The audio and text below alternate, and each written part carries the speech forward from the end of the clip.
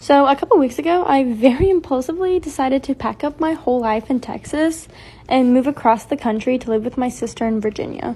Everyone's been asking why I moved, and truth be told, I moved because I was just feeling very unmotivated and unhappy in life. I have a lot of goals set for myself, and I just wasn't achieving any of them, and I just felt stuck. I was talking on the phone with my sister one day about how I was feeling about everything, and she offered me a place to stay.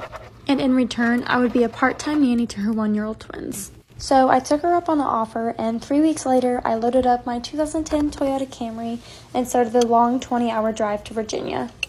I had a lot of worries about leaving Texas and everything I was familiar with, but ultimately, I just decided that it's what was best for me at the time.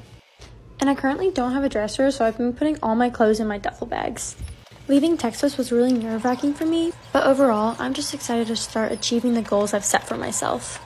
And I will forever be grateful